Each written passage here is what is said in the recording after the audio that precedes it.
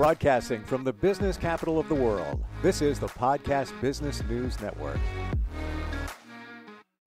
Over the last bunch of years, a lot of us have an aversion to the word fat. We think it's going to make us fat. We stay away from fat, fat free, low fat. You see that everywhere. Usually that's the package you pick because you think it's probably healthier because it's low in fat. Not necessarily. We're going to talk about how fats are essential in your diet, can even help you lose weight. And this is all on her radar because she is a master herbalist. She's an acupuncturist, massage therapist, and so much more. And she's back with us. I'm going to chew the fat with Rebecca Wendler Burke here on the program. How you doing today? Good. Thank you, Steve. How are you? Really well, really well. And the fat thing's on my radar because I always wonder, I take fish oil, have been doing it for quite some time now. There's fat in that. I think it's a good thing, but I'm not even sure where to start here when we get to the word fat. Yeah, I mean, it's such a complicated topic. And even if you were to look up like healthy fats on Google, right? Like if you plunked in like rapeseed oil as it is canola oil, Mm. there is, a portion of the web that says that it's healthy. And so I think that it's important to distinguish between refined fats and unrefined fats, and perhaps consider their smoke point and things like that when you decide to cook with them. What healthy fats can do for your metabolism, for proper hormone function, for your gallbladder, for your Mm. liver, for your joints. Mm. And how perhaps a deficiency of certain enzymes might make fats difficult for people to process.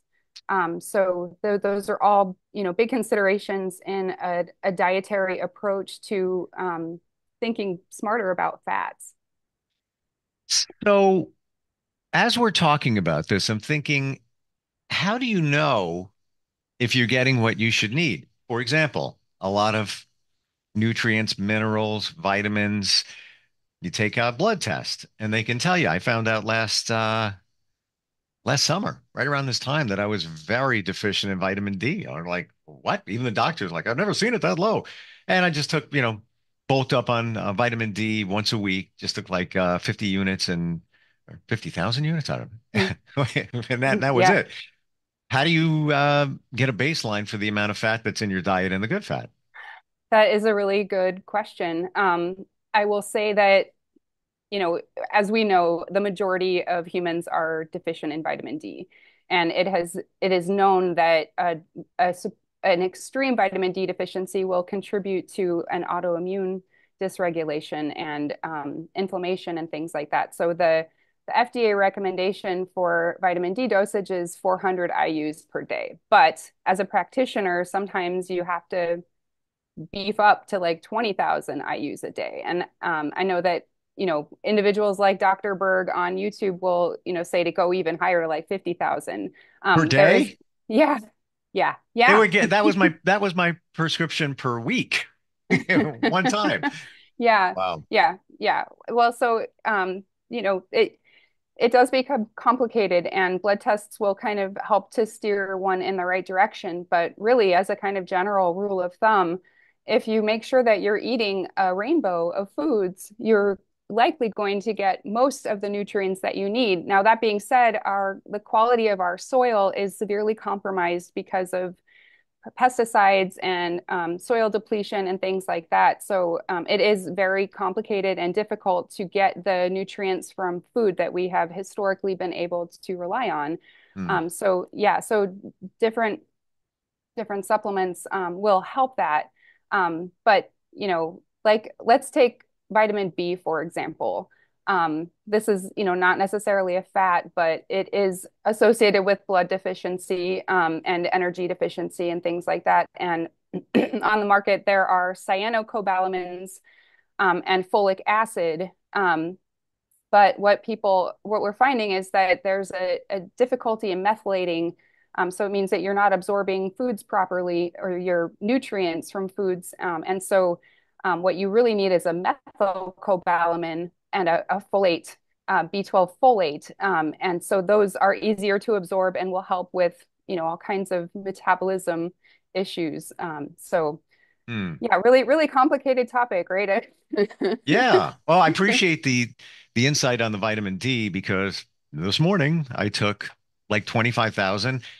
The prescription was long gone, but I have the over the counter and it's 5,000 each. So I figured, all right, once a week, I'm just gonna, what's, I didn't think it's that bad, but now that you're telling me those numbers, like I was wondering, like, am I taking too much? But probably not based on the numbers Yeah. that you're giving there. Yeah. Wow. Well, yeah, and so it's also a good rule of thumb too. Like if you're dosing high with vitamin D, it's beneficial to take a break, to like go for, a month or two and then just come off of everything for, 3 to 5 days just to let your body kind of find its Sure. baseline.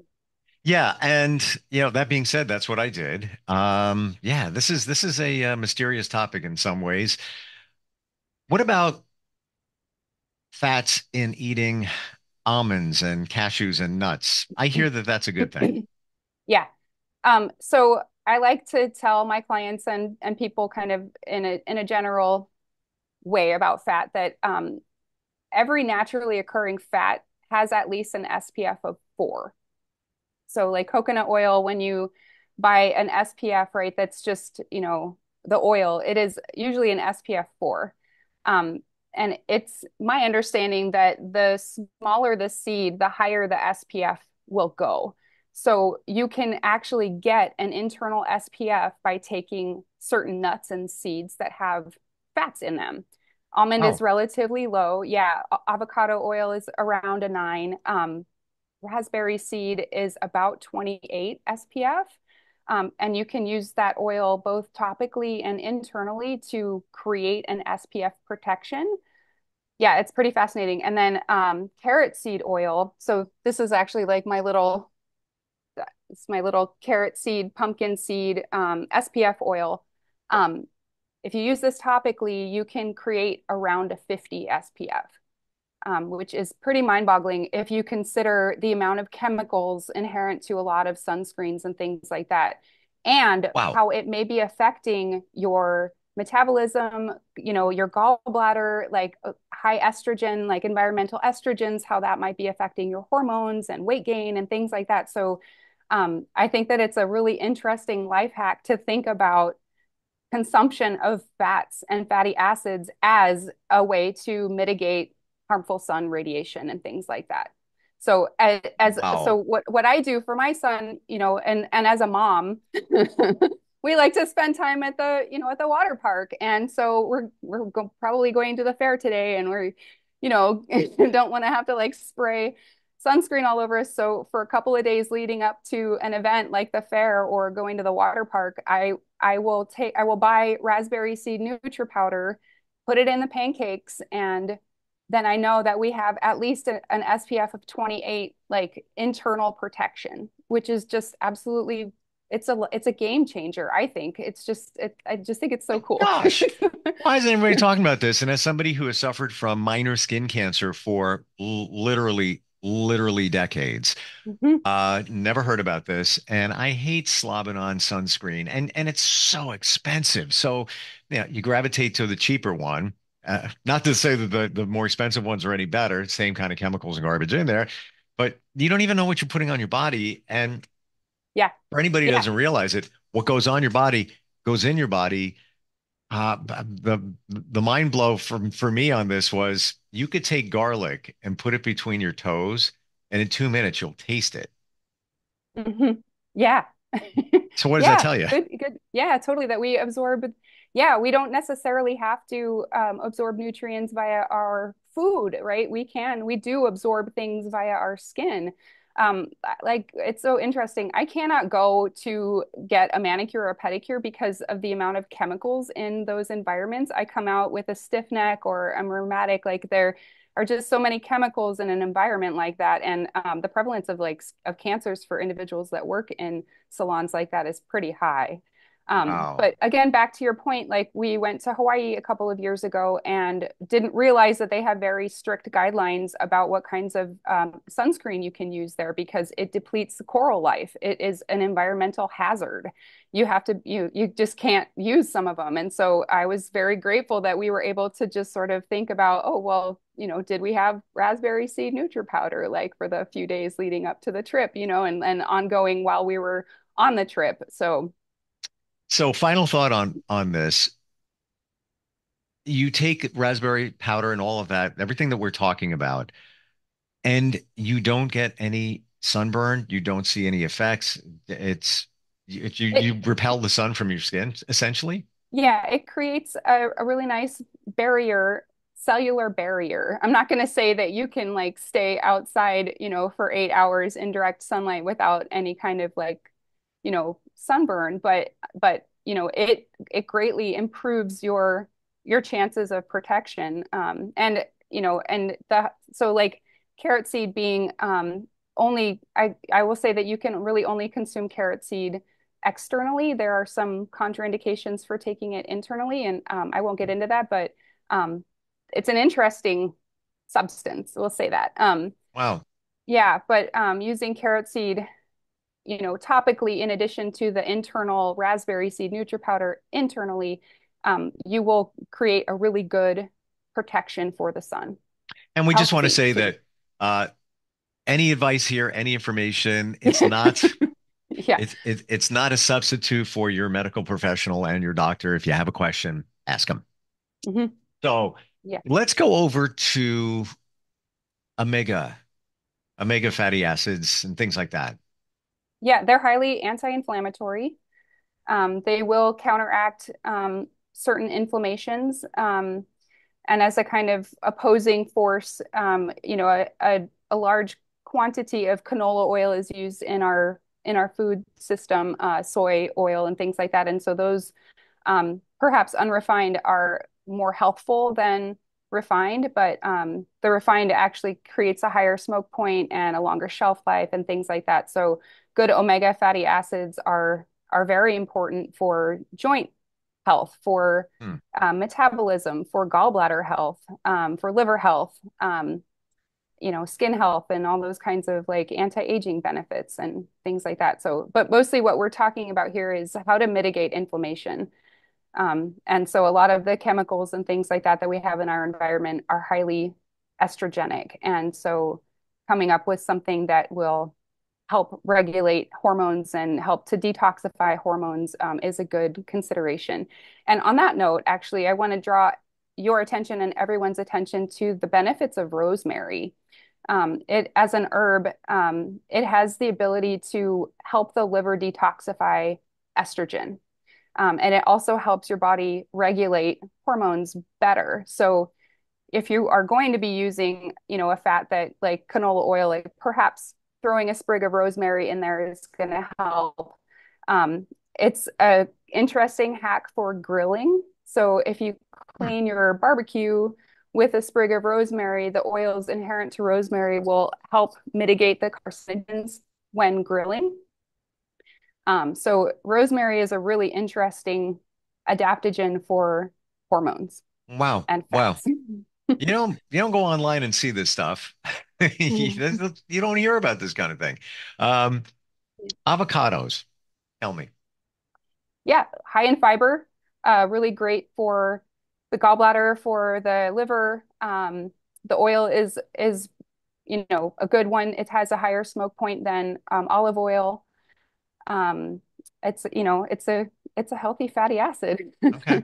Yeah, You I can hear smooth it like, all over your face. well, I never even think about that. I'm just, thinking about guacamole and avocado spread and things like that, where, I hear kind of mixed reviews on it. Some say, oh, it's the healthiest fat you can consume. I don't know if that's true. Um, or it's just really good for you. Yeah, it's a monounsaturated fatty acid. So are olives, so are almonds, and so those are the more healthful fats. We want to avoid trans fatty acids; those are the more unhealthful fats. And so, if consuming monounsaturated fatty acids will help to mitigate the negative effects of a trans fatty acid. How do you know how much you should consume? For example, talk about almonds. I got a bag over there. I'm going to hit those in a little while. I usually that's my mid-morning snack because I eat, a lean breakfast, not a lot, to get me over to lunch, which is probably like one something. Um, how much should you consume? Same thing with fish oil. Yeah. I wonder if, there's conflicting thoughts about that as well. Yeah, there is conflicting thoughts about fish oil. I agree. That's a good question. I say that in most cases, a handful of anything is probably your best bet for a Okay. dosage for an amount. And you always want to make sure that these things are organic, right? That's like the most important thing. Ah, yes. Mhm. Okay. It costs more, but you would say it's completely worth it. It is completely worth it. Yep, because what what you're choosing is something that is better for your system, and you're also making that accountability and that choice of choosing the things that are naturally grown, that are not processed chemically, that are not contributing to these 10 corporations that control the majority of our food system, right? Hmm. Even vegetables, like yesterday, I picked up a bag of small peppers and I like to cut them up and throw them into my salad, which is lunch today. And I looked at the non-organic and it just didn't, it looked a little mushy. I'm like, And then I looked at the organic. I'm like, this feels better. It's like $1 more. I'm like, yeah, I'm worth it. So I bought it. Good. Yeah. Hmm. Yeah, we are all worth it. The planet is worth it. It is a good endeavor. It's a it's a life-changing, world-changing endeavor to make these more conscientious decisions about what you're consuming. Would you ever eat non-organic fruit or vegetables, or it depends on each individual fruit or vegetable? Yeah, I mean, there's that notion of the dirty dozen, right? Where strawberries are top of the list for you want to avoid non-organic strawberries. They can be very pesticide laden. But yeah, look those things up. There's good information about those. I understand that you don't have to be too concerned about non-organic bananas. There's something to be said about perhaps the peel in that. Hmm. But again, I don't necessarily have all of the information in front of me, but there is some good information about the dirty dozen. See, this is what I struggle with because, and I've heard that bananas have a thick peel, so you don't have to worry so much about the pesticides going in. But then I think about, all right, they're watering it wherever they're being grown. So isn't it getting in somehow? Yeah. Well, and think about perhaps the people that are employed to pick those bananas. Like, what is the prevalence of their cancer? If like it's not just about you or me, it's about the entire food production, the system. Like how do we protect those individuals who maybe, need the money and can't protect Sure. themselves? So On the fish oil side, what is the dosage? that's a good question. That I would say probably stick to, one capsule and follow the brand's guidelines. I know that there's some information on the internet that says that fish oil is not healthy for you. Um, but I like krill oil is another good one. Okay. And for people who are vegan or vegetarian that don't want to use an animal product like that, I know that flax seed oil is Hmm. excellent. Also, a good consideration for creating an internal SPF, but again, you want to make sure that it is organic. It's my understanding flaxseed oil is great for you. It's a great fat, and it actually contains a decent amount of protein. Mhm. Yeah. Yeah, flax is a great food. So is chia seed. Mm. And I'll say an interesting thing about chia seed, it does provide an internal SPF. I don't know what its exact provision is on that, but internally it will help repel ticks and fleas and mosquitoes, which is absolutely mind-bogglingly cool. Is this chia or flax? Chia. Mhm. Wow, wow. And Yeah. every once in a while, when I remember or I see it in a grocery store, I'll buy a little bag and then I'll throw it in a salad just for some crunch. Hmm. And I That's like the great. flavor of it too. Hmm. Yeah, didn't even realize. Many of us walk around outside in the summertime and we might not get bitten by anything, but then somebody next to us, well, I don't know what it is. It must be my blood. They come to me all the time. I don't know what. Maybe it's what that person's eating. Yeah, it is. It does come down to blood. It comes down to acidity versus alkaline. And so that's a very interesting topic where people who are highly inflammatory or have a lot of rheumatic issues, they probably have quite acidic blood. And you can drink alkaline water and things like that in a range of like 9.5 S or 9.5 pH that will help to reduce the acidity in one's blood. So Hmm. those are kind of interesting things. I know that some people add baking soda to their water. You have to make sure that the baking soda that you're consuming is good quality. But then you kind of deal with a salt component that might affect blood pressure and things like that. I invested in a water machine a couple of years ago that is the Kangen water machine. I know that Steve Tyler has this thing. It's like the Rolls Royce of water filters, but it does a whole spectrum of pH. So it does ultra alkaline. So that's like an 11.0 pH, and you can use that in your washing machine. For your clothes, you don't have to use detergent because it's so alkaline that it just helps to emulsify fats and things like that. And then on the other spectrum, there's a 2.5, so that's hypochlorous water, and there's been research done in Japan where they use that water to clean surgical equipment in hospitals to help Wow. reduce the prevalence of staph infection and MRSA and things like that. So, Can I take you grocery shopping? yeah. You must be so fun. Like, I, don't touch, Steve, put that down. yeah. Yeah, get that, get that. Yeah, there's so many questions. I'd like to even maybe one day, I don't know why it jumped in my head, but we're out of time for today, but artificial sweeteners. There is another one where you wonder, you hear this, you hear that. Uh, Rebecca, how do we find you? How do we connect with you? This is just a part of what you do. Of course, in Minnesota, you're an acupuncturist. You can't do that virtually, but the herbalist side of you, you can, and you can Mhm. consult with people and coach them and guide them. How do we find you? Yeah, my website is rwbacupuncture.com. Um, I have an Instagram handle called The Sharp Acupuncturist. So you can look me up there, and you can also YouTube me, either Rebecca Wendler Burke or The Sharp Acupuncturist. I love your transparency. We talked about this the first time we got together in that the handle on IG for what you do, you use the word sharp as an acupuncturist. Yeah, you use Yeah. needles. They're very fine. Get over it. It's okay. Yeah. Well, and Yeah. I also like to say, like it's a funny kind of tagline, like at the end of like an ask or like a request or something like that, I'd be like, I don't mean to harp, but acupuncturists are really sharp. Yeah, well, you are. I was just, I was going to say that, and you said the word harp, and that's my last name, so I'll go with that. Oh, Uh, Harper. But yeah. always wonderful talking with you. Learned a lot, even in just a few minutes today about good fats and bad fats, and looking forward next time we get together. Thank you, Steve. Have a Thank great you. day. You too. We'll be right back.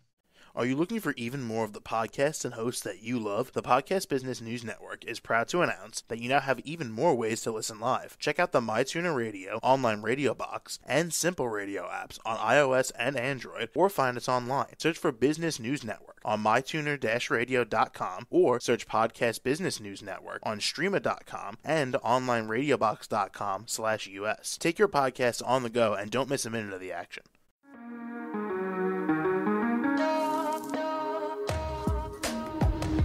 Broadcasting from the business capital of the world, this is the Podcast Business News Network.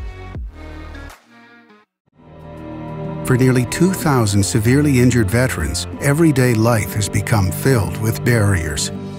Day-to-day simple tasks can become pretty daunting. I have to carry my chair up 2 flights of steps or have somebody do it for me. What scares me the most is just the falling. When I'm struggling with my house, I think, to have that one great barrier just knocked down, it's crucial. Home for Our Troops is a wonderful nonprofit that builds a Mortgage-free, fully adaptive, handicap-accessible house. And there's no catch. It'll be our very first home. that we've ever owned. This is a game changer. This is where your life begins again. We need you to join us in completing this important mission. Please visit hfotusa.org and help build homes and rebuild lives. Because of you, everything's going to be okay.